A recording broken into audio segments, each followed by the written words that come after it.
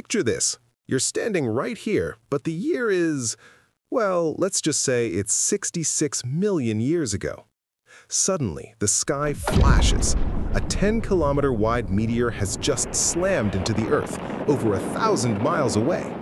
You might feel the ground shake, but you think, thoughtfully, I'm far enough away, I'll be fine. Right? Wrong.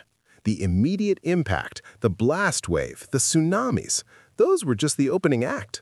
The real killer, the thing that would get almost everyone, was something far more insidious: the heat.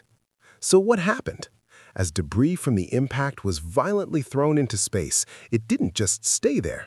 Gravity pulled it right back down. As these tiny pieces of rock and dust re-entered the atmosphere at incredible speeds, they heated up, just like a spacecraft re-entering from orbit. But this wasn't one spacecraft. It was trillions of them, all at once. They turned the entire sky into a glowing, red-hot ceiling. Within minutes to hours, the atmosphere became a planetary-scale convection oven. The air temperature on the surface skyrocketed, reaching highs of several hundred degrees, maybe even over 1,000 degrees Celsius in some places. Think about that.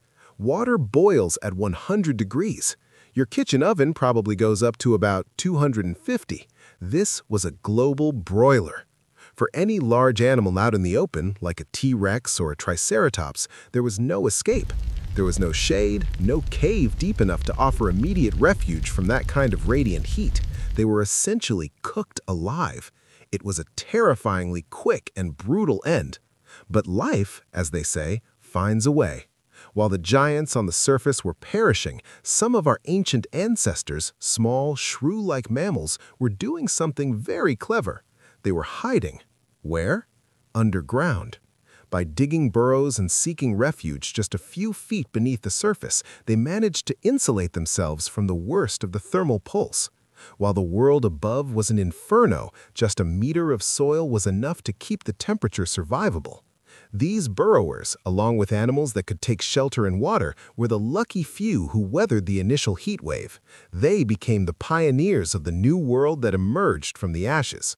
So, if you ever get your hands on a time machine and decide to visit the late Cretaceous period, maybe pack a swimsuit and a snorkel, but definitely don't forget to bring a shovel. Your life might just depend on it. It's a wild thought, isn't it?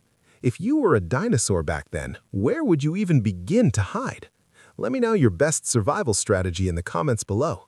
Thanks for watching, and if you enjoyed this journey back in time, make sure to hit that subscribe button for more. See you next time!